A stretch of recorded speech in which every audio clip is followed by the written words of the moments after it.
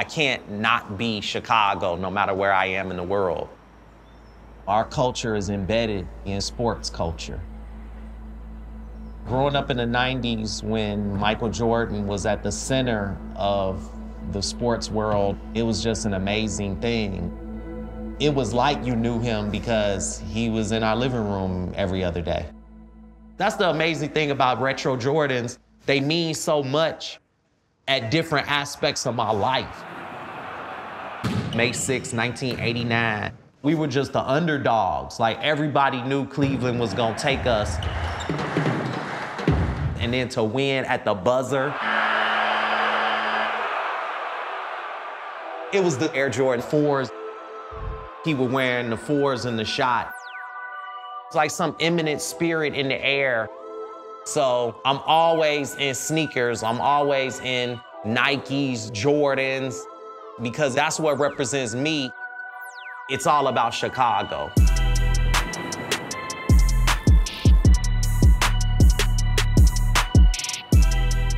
Whether you're from the South Side and you love K-Swiss classics, or you're from Hyde Park and you love Air Force Ones, or you're all over Chicago and you love Jordan. The sneaker culture has been huge in Chicago for years. Chicago's been like an overlooked market for so long. It's just like the true blue-collar essence of what Chicago is. It's not fancy, it's not gritty, it's like we go out and get it. I think Chicago hasn't been celebrated for what it is, which is arguably the most dominant city in fashion and sneakers.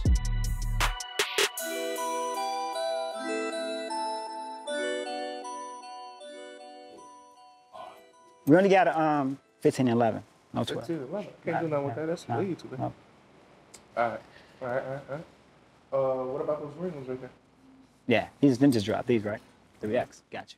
Me selling sneakers is me like being like the pastor or preacher. I give. It's like you get to talk to people. You know, you get to hear their stories, you get to hear their livelihood. Some people just see boxes of shoes, and some people see inventory, some people see debt. To me, I see opportunity. Awesome. Super dope. I smell my sneakers because, like, when you get a new pair of shoes as a kid, you think you can run faster, jump higher. So what I do when I smell my sneakers, like, imagine when I was in my youth, as in how that freshness smells. I'm like, man, it's like fresh air. It's like, it's just a feeling, man. It gives you a feeling. Real smell gives you a feeling. It's like, man, it just hits your lungs. You get high. I'm being honest, it's like a sneaker high. Like, it's the best smell ever.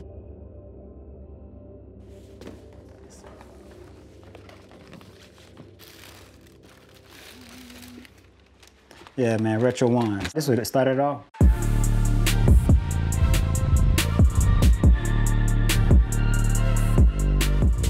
The Air Jordan line made sneaker culture popular culture. I don't know if there's ever been anybody in history that has ever inspired that many people to buy product than Michael Jordan. When the first Air Jordans dropped, the impact to the Chicago culture was like a nuclear bomb. Prior to Michael Jordan, everyone wore Adidas.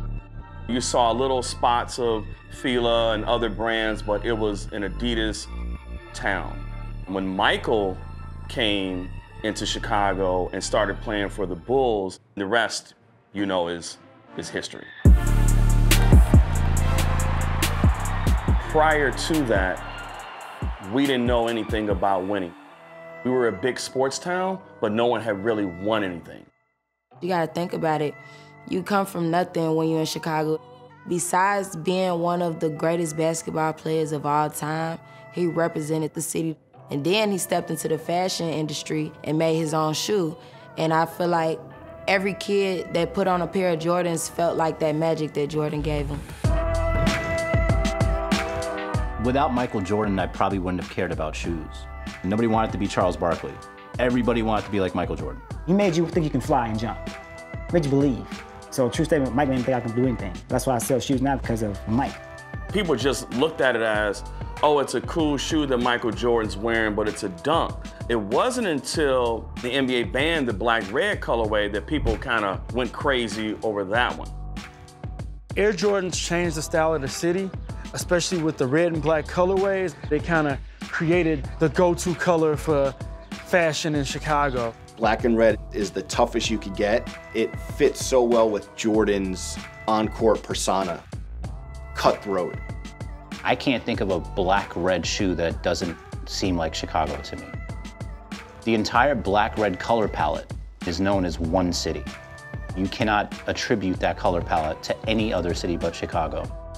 So you have an athlete becoming arguably the most dominant businessman of the era, and what that kind of means to a kid from the inner city, especially in a city like Chicago, has to be the world. Post his career with the Bulls, he walked in a bar I was in called North Beach Club in Chicago, and I was playing ping pong on the ping pong table in the bar. And so he came up to the opposite end of the ping pong table and was like, let's play. And I was like, what? And so I beat him. And so that was my claim to fame. I always tell people like, yo, I beat Michael Jordan at ping pong. Don C to me is probably the most illest dude in America. Don has never had a bad day. He's a real Chicago sports fan, always repping Chicago in a really, really positive, cool way. I always looked up to him. I always seen him with Kanye, and you always heard the name, and it's just legendary. Don used to be on the trade floor at the Mercantile Exchange. Don would have on a polo, like fresh, like Ralph Polo thing. He have on a big Cuban with the Jesus piece, the Mercantile trade jacket, trading. Just on the trade floor, I mean, just picture that. When Don C does a design, he peels back the layers of what was going on in Chicago. He always pushes the boundaries and he always wants something different. If you give any kid like a pencil and a piece of paper or crayons, he's gonna draw. He's gonna enjoy it. All throughout high school, when other kids would start wearing the same Jordans I would wear, I would try to do something to customize my Jordans to make them just a little different. I remember 1992, the AJ 7s came out, the Bordeaux's. I took my swoosh off my Bo Jacksons and sewed it on my Air Jordan 7s, and then took my mom's fingernail polish and painted it burgundy so it kind of matched the Bordeaux color. So, you know, I just took that spirit amongst when I worked on other gigs. People always wanted to have a better version of what other people had, but they wanted to have the same foundation. Everybody wants a hat, but they want a better hat. Don C created a better hat. When I worked in the music industry, I was on tour with Kanye and Jay-Z. I would make them custom hats every night. I made one for Kanye, a Bulls cap, and he wore it to the CFDA award. So that was like the first time people saw what was later to be known as a Just Don cap. And then when you look at what he's done, even with Jordan Brand or Converse since, it's incredible. When Don C's Jordan 2 dropped, it was the best thing in the world. He's taking shoes that have not traditionally been the most popular silhouette, like a Jordan 2, and he's adding quilting and adding texture and adding material that is making people covet an item that was not the most popular shoe for Jordan Brand. The Jordan 2, no one understood. It's actually my favorite, but no one understood the 2 because it was a different design. It was handmade in Italy. It had the wings box, but I love the Don C Jordan 2 collab. This is one of my grails because it's like, man, I was able to mix Chanel and Jordan. You know what I'm saying? To be able to mix Chanel and Jordan, like, of course the hood gonna love it. He does a Jordan 2 and he makes it look like a Chanel bag that his wife had. There's always a story behind it. I'm influenced by different derivatives of OG sneakers and different characteristics. Jordan Brand to me is old school, but I like to put like a modern twist on old school designs. He brings back shoes that the traditional public might not have even known about and makes them one of the most popular items in the world because it's authentic to him.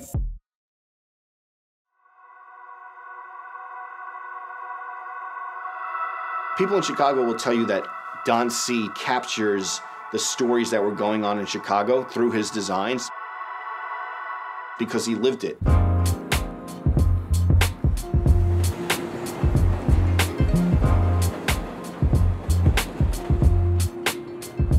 People have a light on Chicago now, but the sneaker culture has been huge in Chicago for years. We've always had sneaker shops, and we've always had retailers where you could buy the cool kicks. It's just that everyone thought New York was better, but a lot of the same things were happening here in Chicago too. We, the boutiques, felt that we could change the culture because we could do it at a drop of a dime. The big corporations couldn't do that. Those are the true forerunners of what we're privileged to be working on today, the people that paved the way and just helped build the culture to what it is. Leaders was created in 2002 by Corey Gilkey. In the 90s, everyone was wearing Karl Kanye, FUBU, Pele Pele, but the trends had changed. A lot of people wanted things that reflected themselves, things that were really speaking to who they were and where they were from. At this time, there is this world that's bubbling, and it's through the internet, and it's through magazines, and it's through music videos, and it just so happens that Chicago goes from having the best athlete of all time to maybe the most influential artist of all time with Kanye West. In the sneaker culture world, the hero went from the sports athlete to the musician when hip-hop became as big as it is today. Hip-hop is like the unifying median of everything. Sports culture is hip-hop. Fashion culture is hip-hop. In urban music, everybody dressed the same. Like it was baggy jerseys, baggy jeans, and you had this one guy wearing a pink polo and slightly fit jeans and a different kind of sneaker. He had his own look and he wouldn't change it. Kanye made me want to get cocky. I felt like I could express myself through my fashion, and he made me feel okay to do that. It just give you a whole nother type of sauce. Like you could walk in the room and not say nothing and your outfit speak for itself. It's like you can look different and dress different and still be accepted by mainstream. Then he came out with his own shoe line. It was like history.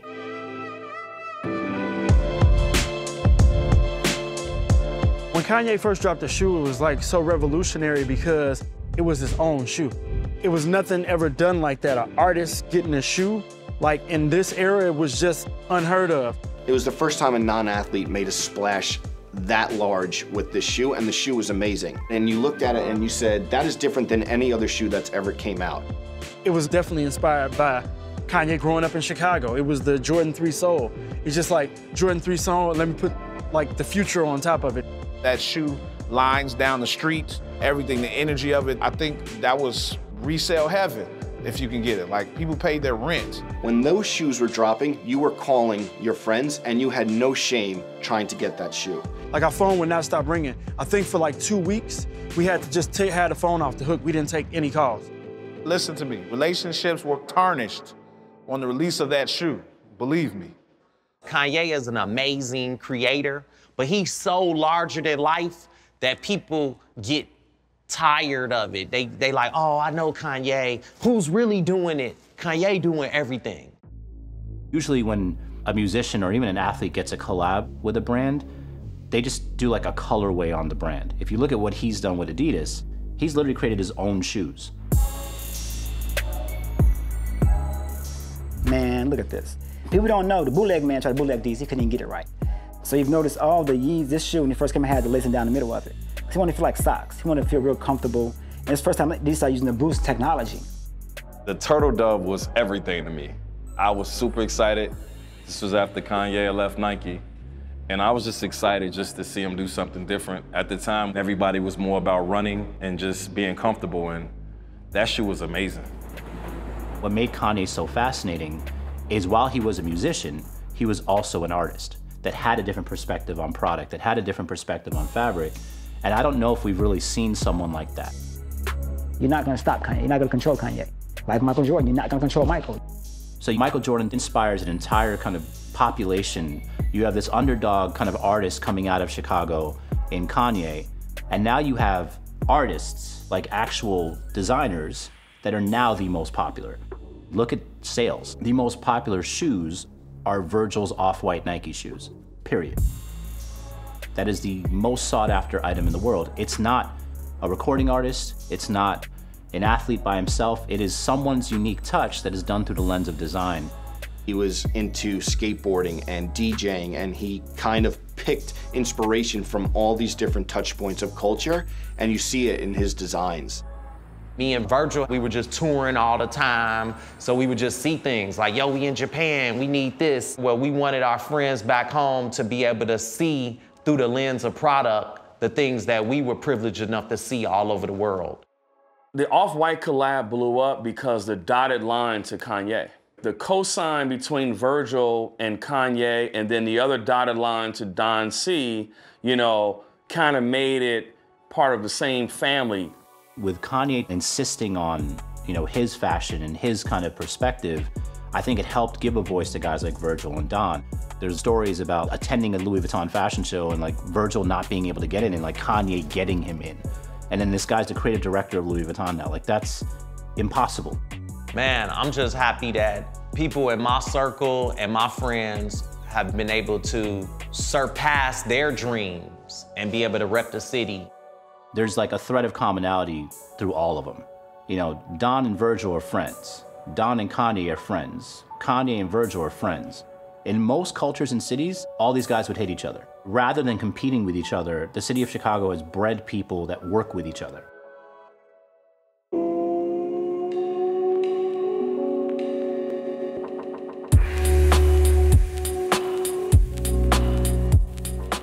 We the second biggest city, but we have to get overlooked so much because we don't have like the East Coast or West Coast because them coasts to get all the imports there. We're kind of homegrown. Everything here is built from without, so it's really hard worked and gritted. Like I said, Michael Jordan, Chicago, we worked hard and grinded. The evolution of popularity is now looking at designers. The people that grew up in Chicago really kind of came up to become creatives that can provide a spin to product, that can provide a different perspective and materialization of product. When you have people who live the culture, take cues from the city, take cues from product design, understand Jordan's significance, these guys are putting stories from growing up in Chicago into product, and the story is the cool part. When you think about the team right now, Michael was the original inspiration. Kanye is the leader of the new school, if you will, and he helped create this platform for other Chicago creatives to be accepted in fashion and to have a voice. Leaders is really important because they one of the forerunners of it. Prior to 2002, there was a lull in the marketplace for cool brands in Chicago. Urban apparel was dying and people were looking for what was next. Thus the name Leaders. We were way ahead of the curve. I mean, it's called streetwear now. It wasn't called streetwear. Diego been around forever. Like I call him granddaddy of sneakers. Like he's been doing this before anybody. Like he gave me my first job and think I'm doing this for 25 years. So imagine how long he's been doing it, 30. I broke into the sneaker game in 1988. If you'd have told me then that I would still be here doing it, I'd have told you you were crazy. I wanted to be an attorney. It really was me just walking into a store, looking at shoes, and I already knew all the shoes on the wall because I had been kind of studying, I just didn't really know it. I needed a job, and my man Diego put me on in the space, and so I was able to kind of switch out what I was selling. I went from selling to selling clothes. Fly was open 2003 in the old Harper's Court. When Leaders opened, like we were around the corner from each other. I was a young guy. I really didn't know what I wanted to do in this industry, in this world. And I walked into this store, Leaders, kind of decided that that's where I wanted to work. So I just started working there for free. And I turned that into an opportunity, and I ended up being there for 10 years. In Chicago, somehow it created a culture where they just wanted to work together and they used each other's platforms to elevate the entire group. Leaders is important. Tony Sports is important to Chicago culture. Fat Tiger Workshop is important to Chicago culture. Succezz is important to Chicago culture. Fashion Geek is important to Chicago culture. Those are the curators of what the culture is today. Fashion Geek has always been about color. Yeah, this shoe right here is my Reasonable Doubt. This is my Jay-Z album because this, what I tell everybody, it took my whole life to do. When I first started the brand, I was broke. Sometimes I didn't have no way even to stay. I stayed on Vic Lloyd's couch. Vic Lloyd was a part of my brand to start off. Vic Lloyd, that's my OG too, you know what I'm saying? We've been friends for over 10 years. Vic has always been a forerunner of what we've been doing from Chicago. Like he paved the way for Joe Fresh Goods. our leaders, Reebok Reverse Jam. We did this shoe in a collaboration between leaders, Reebok, and CTA, which is Chicago Transit Authority. The map of the CTA is on the sole. When you put the two shoes together, you get our transit map. As we've grown over time, we still do what we love doing, which is sneakers and fashion. We're still in the same realm that we grew up in, and we're still making these same things. This is where we're different from other cities. We're all friends. There's no competition. We all talk to each other, we all help each other, we all promote each other. It's a family deal. I know in other cities, that doesn't happen. It really is fascinating to see kind of how they collectively work together. But it's always a tribute to sport. Sports is like one of the major unifying factors on the earth. I see a guy at a bar that comes from a completely different background as me, but if we're both Kobe Bryant fans and Kobe hits that shot, we're gonna hug each other. And so winning a championship is like delivering a successful collection. The concept behind the 312 I thought was dope. The fact that he mixed the Jordan 1, 2, and 3, and 312 is like the original Chicago area code. It was amazing.